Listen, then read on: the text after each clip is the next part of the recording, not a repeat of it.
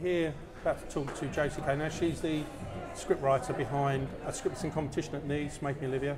Congratulations. Welcome. Thank you. Thank you very much for your time. Thank you. Thanks for having me. No, you're more than welcome. So, if you could just tell us a little bit about yourself and also the story behind the script. Well, I'm a comedian and a writer in LA, and I've been doing characters for a really long time. I started when I was about 21 on YouTube, just doing like really weird stuff, and then I started, just in the last few years, I started doing characters because I was trained in improv and sketch writing and stuff in both New York and LA. We should point out your backstory is actually really interesting. I know we talked about it, but yeah, sorry, interrupting. Yeah, so yeah, I was having a hard time coming up with a new character, and my boyfriend at the time, well, he's still my boyfriend. Oh no! Too late. He said, well, don't just write something you like, but write something you love. And I was thinking about what do I love, and I love fashion documentaries, and I'm just fascinated by them. And so I thought, well, I'd really love to make someone that's in that world, but since I'm a comedian, it's gonna have to be funny. So yeah, and then I started improvising as Olivia just in my living room in front of a camera, and it was really easy. Was it always going to be you, or did that come later? It was always, yeah. So it was just really fun, and I realized I had a lot of material because I've watched so many fashion documentaries and studied up just kind of naturally because I love it so much that I knew a lot about it. So it was really easy to make fun of too. Now, when you say you're a comedian, have you done stand-up? I have done a little bit of stand-up, not a ton. How tough is it? I can't. Yeah. It's just a question I've always wanted to ask because I can't imagine. It's hard enough standing up doing a wedding speech as an example. Yeah. To actually stand in front of a lot must have been absolute killer. How on earth do you prepare for that? I mean, I think it's more of you can't really prepare for how it feels, but the more you do it, the easier it gets, just like with anything else or like with writing. The first stand-up that I did in New York, I actually opened for, the very first time, I actually opened for a pretty amazing comedian that had toured and stuff. And the reason I got in the spot was there's this thing called barking. I don't know if they have that in the UK. Called what, sorry? They call it barking. Barking? Barking. So it's so shady. What they do is they get a bunch of comedians that have, no credits, not much experience, and they get you to go and sell tickets. And so I sold tickets at Times Square. And because I wasn't, necessarily, I didn't look scary, I ended up selling some tickets, and I did better than most of the other guys because I was the only woman that was there. And I ended up selling like 8 tickets, and I got my spot, and I opened, and it was really strange. And I made a little bit of money, which was the funny thing. Right. Yeah, but I also, like, the first time I went out at Times Square, it was probably like 6. And then the second time I was supposed to go out and sell tickets, it was 10. And things shift in Times Square very dramatically from those hours. And so there was literally, I got proposed to by a guy on one of those why wouldn't carts. Right. But he kept coming by, and it wasn't a proposal of like, let's get married. He was like, I will pay you because I need a green card. Seriously? And I was like, yeah, I need to go. Where was he from? Don't say he's British. No, we wouldn't stick that low. I think he was maybe from Afghanistan, I think. Oh, God. Yeah, but I was like, after that, and people were looking at me almost like I was hooking because Times Square, it changed. And I was on, and I was like, hey, you want to see a comedy show? And everyone was like, what is this? What's happening? So I actually went back and I told the guy, like, I'm done. Like, I already had my set. And he was really pushy. He was like, get back out there, sell those tickets. And I was like, I'm not a hooker. So then I was like, all right. It can't have been enjoyable. No, I've done something pretty similar, brutal. and it was bad. Yeah. So, yeah, that was one of my first experiences. But then I realized that was one of the worst clubs because the guy that runs it's famous for just being a bully. So because I noticed you didn't mention it, and there's obviously you don't want to mention what this. Yeah. No, I don't blame you. I won't ask you, so don't worry. It's near Times Square. Right, okay. It wouldn't be difficult to work it out, but yeah. So was that it's a silly question really, but overall that's a pretty negative experience. It was in some ways. I mean, I was proud of myself that I got through it and stuff, but also I learned like that's because his spiel beforehand was like, you know, all the greats do this. Chris Rock, you know, Jerry Seinfeld, they all were selling tickets, and I was like, no, that never happened, you know. So I mean, it was. I cannot imagine Chris Rock. Seriously, no, not in a million years. No. So after that, I was like, okay, that's not how I'm going to get into comedy. And then I started taking classes and training, and things started to open up after that. I was like, okay, this is more legitimate. This is not. And I felt bad because I feel like a lot of stand-ups, they feel, I think why it wasn't right for me was because I didn't feel like it was creative enough. Like, because I feel like stand-up, there's a lot of tradition in it. And it's like, okay, you tell your jokes in this way, and it's kind of in a sad bar on a sad night, and you have to do that for 10 years before you can actually have a real audience. And I just wasn't willing to do that. So I decided to, you know, do other things where it was maybe a more positive outlet for me. I mean, because you're very kind. We should point out here. Sorry, we'll get back to this, but you've been involved in like photography and this this YouTube. What was this again? It was not. Who is it that you were? You did tell me a famous person. Didn't you were involved in some kind of vlogging? No, what was it? Oh, for Joaquin Phoenix or for that? Do you know, I can't remember. I know you did a phenomenal amount of hits. Oh. Am I thinking of something else? Maybe. Yeah. I'm not sure. I thought you were involved in vlogging or something. I have had I've done sort of part vlog, part character stuff, and it's been a mix of that because I've kind of changed it throughout the years. Because I've had it about 9 years, the YouTube channel, and it's done really well over time. It's grown a lot, which has just been really awesome. I'm surprised that those projects tend to get they get more noticed than maybe other stuff that I've done, where they're like, oh, you're on YouTube, I can go see your stuff, and they're like, oh, this is what you do, I get it. And I've gotten other jobs because of that, which has been great. And it's really apparent that as you know, I've looked on your website and I've seen the material you've done. But this has been going on for some, because you were living in Australia when you were in... Yeah, we lived in Australia my family moved when I was 18, and we were there for 3 years in total. Yeah, and we were in South Africa for a few months, in Canada for a couple years. Yeah. So I got to have a very, spread out experience of what the world was like, which was really important, I think. It's really helped me. Yeah, and I think we touched upon this. It's sort of the stats about North Americans not leaving North America to visit. I think it's quite a true stat. I can't remember whether they say it's like 70% or whatever. Yeah. If that is true, that's a true stat. That's astounding, really. Yeah. So I guess there's a huge slab of North Americans that are not experiencing, I'm not making any judgment, I'm just saying, how it is. It's true.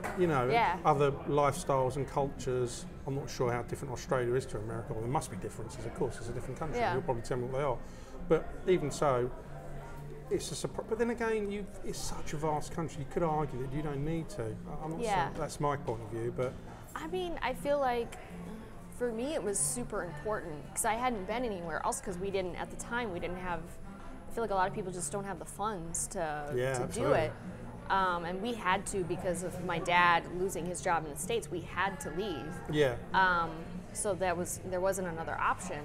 But I do feel like culturally in the States, there's not a push to go out and see the world, which I think is really sad because a lot of the people that I knew in high school, maybe they've gone a couple places in the States, but they haven't really experienced, because the world is a huge place and there's so much going on. And I feel like with the US, we got very self-involved. And I mean, it's really severe now.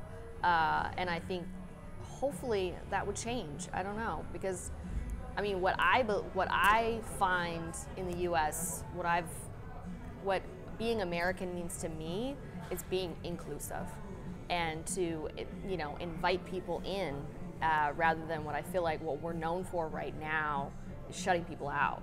And I think it's really sad because this is not the America that I believe in, that I'm passionate about. So it's interesting because if someone asked me what it meant to be British, I'd struggle to come up with an answer. Yeah. Because you kind of think, well, what does it mean to be British? You know, what's the values that I believe in? I mean, I know what values I believe in, but to try and explain that is very hard. So to actually hear someone give you their point of view is really encouraging, because I would struggle to do it. And thank goodness no one's ever asked me that, because I'll probably end up going, oh, I don't know, you know. And then I'd come away thinking, I wish I'd given up. But what I'm trying to make is it's very difficult for me personally, to give an answer that I would be comfortable with. So to hear it, it's really encouraging. Yeah. But it is, you know, obviously we're all well aware of what's going on, Brexit and Trump getting in, and we've got points of view about that. But I suppose overall, I don't want to live in a world where people are putting up barriers. Because it kind of is happening with us. Right. Because I'm not sorry, this is about you, I know, but it makes us look, I think, insular and non-inviting, and a bit of a little Englander attitude, which I'm not particularly happy about. Yeah. You know, and because, you know, I a personal point of view, I don't understand. It's a bigger picture than that, of course. I mean, it's about immigration, or people will say it's about immigration, economy, and all sorts of things. But I just think, well, look, you know, we're all connected. You know, I don't know. It's sad, actually. Yeah. It's very, very sad, but that's, you know, we've just got to deal with it, haven't we? Anyway, sorry, I've gone off. I always do this. I've gone off piece. So so if we can get back to making it. So you've built this with you playing the character. What is the end goal for this? Because I understand it's kind of could be a short, but it could also be a series. It could be a feature. Where's the direction that you're going with? I mean, I have two hopeful directions that I'd like to go in with this. I started with a short because I wanted to get it into film festivals, and I was actually planning to produce the short, but I decided to not do that and produce more of the web series so that I could get producers and other people to be interested in what we could do without sort of doing it twice. So I'm not, because if somebody was interested in it, they wouldn't want to just take what I had. They would want to redo it. Embellish it, yeah. Well, actually, because that kind of was going to be my next question, is when you've done a project like this, it doesn't have to necessarily be this, but we'll use that as an example, because of course, you experience enough to know the gig, and what I mean by that is you know probably what to expect. So how difficult is it to go in with a project, for instance, we use that again as an example, and then someone say, look, we really like it, but actually we want to cut this or add this, because you've got to deal with that pretty much, haven't you? And how do you deal with that? Because the project you walk out with may not be the project that was yours. Yeah, I think at this point what I've learned is I'm definitely preparing for that, and what I want to do is put my best foot forward and show, because I have creative control right now, show really a really fantastic sample of what making Olivia could be, and then I have to be prepared to negotiate with the powers that be on what changes are what I'm willing to do. I mean, I would really love it either. I'm torn right now because I have a feature film script of this project, as well as... Oh, so you have covered the bases. As well as I have a TV pilot for a series, which was just an extension of the short, the short's 22 minutes and it's like 28 for the pilot. Right. So there's a lot of I have two different endings, you know, for if it was a series, it's going to be a little bit different, and if it was a feature, it'd be a little bit different, but I feel like she is a very strong character that can do a lot, and I'm also looking at doing some social media like interviews and stuff with her, with other people that are, you know. Well, when you've heard, you mean like a spoof interview? Is that the kind of thing you're talking about? Kind of like that she might comment, and maybe she'll appear on someone else's YouTube channel. And you know, because I keep thinking of Anna Wintour. I don't know if you, Yes. And I've no idea you based on. But then that's a kind of, because I mean the hair's not that dissimilar to hers, really, is it?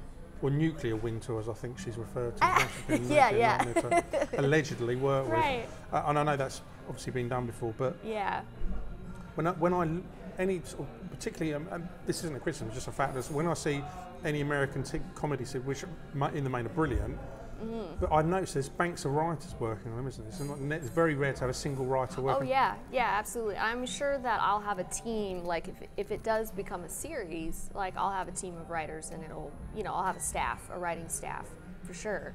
I mean, what's good is I know, in fact, like one of the comedians that I've already worked with, his name's Varut Chi, and he's an amazing comedian, and he's already, he's already like, I want him to play the assistant Alec because I've worked with him, he's an amazing comedian, and I already know like I kind of wrote the part for him. So have you actually got to a point where you've been pitching this and there are people that are genuinely interested? Yeah. Right, yeah. okay, brilliant. I mean, there is a company, that they would like to actually help me, not so much develop it, but they'd like to get me into, different streaming platforms, and they have some doors and stuff to go through for that. So that would be great. But my goal with what you were asking was, I kind of think that Olivia von Klimt, that she's kind of like Borat, where God, his vision. A female Borat. Where my goal is to have people believe that she's real, and that that I would like her. Like I have a Twitter and an Instagram of with her, but I would, that's kind of the goal, is that they would actually think that she's a real fashion designer. One of the ideas was actually for Olivia to go to New York Fashion Week in the fall and to do some videos and stuff. That's clever, yeah. So she's actually there in person, in character, I should say. Right. But really at the fashion. Yeah. So is that saying when is that? That would be in the fall. I think it's in September for New York Fashion Week. Yeah. So are you still thinking about doing that? Probably, yeah. Yeah, so we'll see. But see, that's a big gig, isn't it? Because you've suddenly got to become this character in real life. Right. Doing that. I mean, I know you're professional enough to be able to do that. So it must be quite a tool, because you suddenly got, okay, I've got to do that. How am I going to do that? Where's the crew going to come from? Right. How are we going to do it that we can do it in such a way that we'll be allowed to do it? Because that's something you've got to. How would you do that? How would you ensure that you're allowed to make this? Because presumably there's security and you've got to jump through hoops. And I mean, I would have to figure out because you can't guerrilla film that, really, can you? You're not there. Yeah, it depends on if we're going to be doing it like legitimately, or if we're going to be actually like watching shows, which I don't think we would necessarily be able to do that. But if we were like if we had clearance to actually get in, we'd probably have to have a media clearance or something like that to be able to film us. And you've got to fess up and tell them exactly what it's about. Oh, yeah, definitely. Yeah. So, I don't know. We'll see if it's a possibility. I have to go email them. And when you're doing this, do these things become all-consuming, or are you well aware that you've got to try and keep them I'm putting words into your mouth. I don't mean it like this, the way I'm trying to explain it. Yeah. Not to keep them at arm's length, but how are you rigorous enough with yourself to make sure that this is very important, but there's other projects that presumably you're working on the background? Oh yeah, definitely. Yeah. So how do you sort of keep that? Keep it all going. Yeah, keep it all going. It's really like a juggle, which I actually really like, because I'm a little bit like hyperactive, where I feel most creative when I have a lot of different things going on. So like right now I'm juggling this and trying to get this kind of on its feet, as well as I've got a pilot for a really young, up-and-coming 15-year-old comedian in LA. Yeah, you mentioned this when we talked. Yeah. Now, how's that going? It's going great. 15. She's that. Oh my God, that talented. Yeah, she's just amazingly charismatic. She's funny. It's sickening, isn't it? It is. In a nice way. Yeah, it's so nice. Yeah, I see, and it's funny because I do see some of myself in her. Right.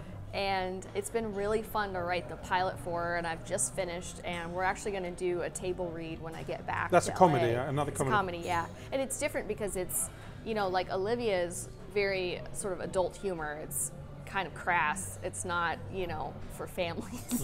And it's like R-rated or whatever you'd call it. Yeah, exactly. Yeah. And so with this, it was a really different experience trying to write for basically for teenagers and write clean comedy. Can't say fuck. Can't say but you know what I mean. Yeah. Right. Yeah. Because that's what I've been doing the last few years. Is like I haven't written anything for kids, so it was a little bit of a challenge to have to tone that down and still make it funny, which was a little bit tough. But once I started to get going, I was like, oh yeah, I can do this. Because there must be a huge appetite. I mean, I was thinking of someone like Miley Cyrus, and I don't know how she was 14, 15, I guess when she was, yeah. And I know that was of its time, well that's not that long ago, but even so, the point sort of trying to make is there must be still a huge appetite if you've got the right idea. Right.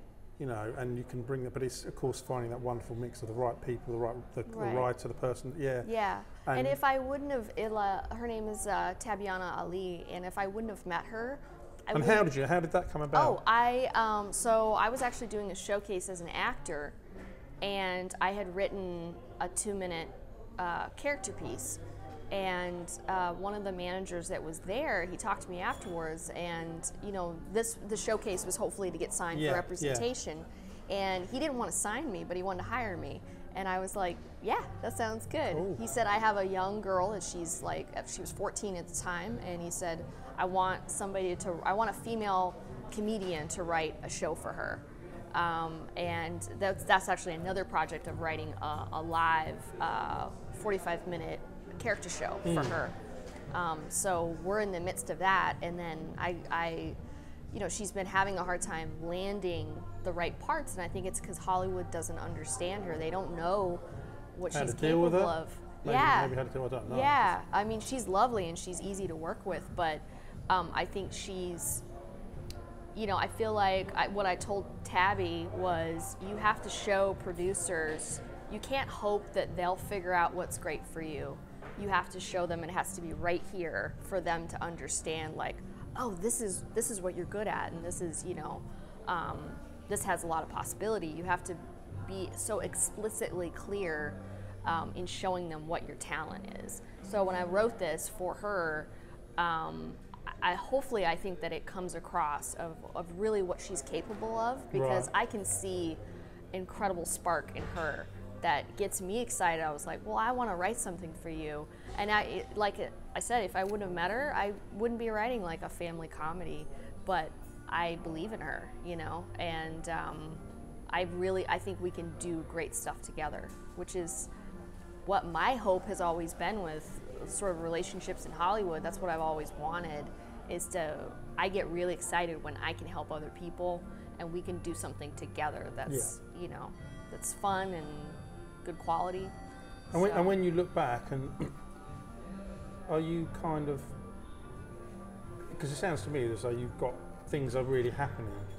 So I hope so. No, it sounds like this. You've got lots of projects on the go. But when you look, when you're looking back at where you are now, are you kind of pretty content with it? I know you. I I always believe that. Yeah. People say good luck. I think you make your own luck, because you've got to do it. Otherwise, no one's going to give it to you. Right. So, are you quite content with where you are? I know you probably want more. Everyone wants more. I do. I mean, part of me is, and I think it's just with me dealing with my own life and dealing with how I feel about my own life. As I've done that in the last few years and been really honest with myself, I start getting more and more content. But I'm extremely driven to the point where my family's like, honestly, need to calm down. All filmmakers, scriptwriters are. And it's what I spoke to Molly about earlier, just on that film Suicide. Yeah. And I actually asked the question, because I kind of knew the answer. Actually sounds patronising, but I do kind of know the answer. But I like asking the question, which is, in your opinion, would you agree with me when I say that you need to be driven to succeed? And the answer was yeah, or kind of yeah, it was a yes, yeah. Mm-hmm. And I think no one's going to open the door, are they? Nope. And she was like, I was at Cannes a couple of years ago, getting up at 7 in the morning to network to work till 3 a.m. So there are no parties, I didn't know anyone. And that kind of was like, do you know what? I can see you doing that, and I can totally understand. I couldn't do it. See, that's the thing. Actually, that's the example. I haven't got the drive to do that at an age, for all sorts of reasons. But you've got to do it. Right. You've got to do it, and I totally admire that. And I suspect you're probably the same. Maybe, yeah. Yeah, because I think you've got to, haven't you? Yeah. Because you've got to, it's a work ethic and it's right. a pushing ethic. And I don't mean it in a way that's negative at all. Right. In fact, it's the complete opposite. I think you've got to just basically go for it, right? Right, yeah. And I think what I realized when I was about 21 and I auditioned for a student film, and I had a panic attack. Like it was one of the first auditions I ever did. A panic attack, right, yeah. okay, right. And afterwards I was shaking and I was dizzy, and my parents were like, why are you doing this to yourself? This is not healthy, And my mom was like, maybe you shouldn't do this. And I was really like, were you wavering? I was wavering. And then I ended up getting Steve Martin's book, Born Standing Up, and I read that, and it changed everything, because I related to, what he talked about. He talked about having panic attacks before his shows. Oh, so he'd been through all of that? Yeah, and which was amazing. And he was talking about how he got so paranoid and he had all these anxiety problems. And I was like, this is how I feel, And how he talked about his career developing, and the more that he did, the better things got. And I was like, you know what? I can't wait on anybody. I can't wait on a student film to tell me that I'm good enough to do their student film. And that's when I started my YouTube series. Yeah. And I was terrified of my own camera. I would turn it on and I would feel sweaty, and I've spoken to filmmakers that are they're behind the camera. Yeah. A couple of years ago, and I've literally had them, because I always say to them, listen, we want you to feel comfortable. It's like we're talking now, we want you to be comfortable. I won't ask you any awkward questions, but if it's not for you, we totally understand, because we would never pressure someone to do anything. If you said to me yesterday, look, Steve, do you know what's not okay? Fine, no problem. I wouldn't badger you. It's just not the way. And he said to me, the reason is he was in complete control behind the camera, but in front of the camera, fell to pieces. Control, yeah. And I've seen that before, but I totally understand it. I get it. But it's interesting what you said about the stand-up comedy, and I suspect about doing the YouTube camera on yourself. It must have been terrifying. Yeah. But you get used to it, didn't you? It took a long time, but I thought the more that I do it, the better it's going to get, and it did. I mean, and I think the reason that it worked was because I stuck with it. I didn't quit, and I went through a lot of I felt unconfident, and I would watch the videos and I hated them and all of that, and then somewhere in there I started getting a little bit more confidence, and I started feeling a little bit better, and I started having a bigger audience, and then I also went through people commenting and telling me horrible things and all of that. Really? So you terrible. had trolling, is that what they call it? Yeah, basically. So how do you deal with that? I mean, I couldn't deal with that. Well, I mean, I got very emotional at one of the things. Just really horrific things to say to someone, and I thought, you know what, what really effect does it really have on me? I'll be the same tomorrow, and don't read the comments, I guess. Yeah. I don't know, it's difficult not to, isn't it? I mean, sometimes I don't. Sometimes I do. They'll pop up and I'll just end up reading them. But, also I'm putting myself out there, and I feel like another American thing is freedom of speech. You have the right to tell me you don't like my face, and that's fine. There was a lot of strange people, but there was a guy that he would comment on every single video and be just enraged with me. And he was saying, I can't stand these videos and all this stuff. And I was like, well, stop watching. Why are you watching all of them? So it really doesn't matter. And I feel if you were looking at it's your audience gets to talk back, that's all. And it's different. It's a different age. But, I think you kind of have to deal with it and go, well, that's fine. I'm still going to do my thing. And people will be drawn to whatever you're doing. The right people will be drawn to it. And I think if you can't take because let's be honest, in this industry, as Molly said it, because I said no, 95%, it's more like 99%. If you can't take 99% no's, you must be in the wrong industry, because you've got to have a thick hide, and to have a thick hide, you've got to be driven. So they're all kind of interlinked, aren't they? Yeah. Because you'd know pretty early on. I know you said you had a panic attack, and it made you reevaluate things. But of course, there was something in you. I know you read the book. You was like, okay, no, fuck it, I'm going to carry on doing this for whatever reason. But a lot of people, most people I guess, would stop then. So you're probably in the minority in terms of if you had 100 people, I wonder how many of them were stuck. Of course, not many. I certainly wouldn't. I don't mind saying that. It's just not for me. Yeah. Because I couldn't deal with those kind of comments. I couldn't deal with the endless no's. And you've got to be a certain sort of way to, deal with that. Right. That's it. Yeah. So thank you very much. Thank you so much. Thank you very, very much.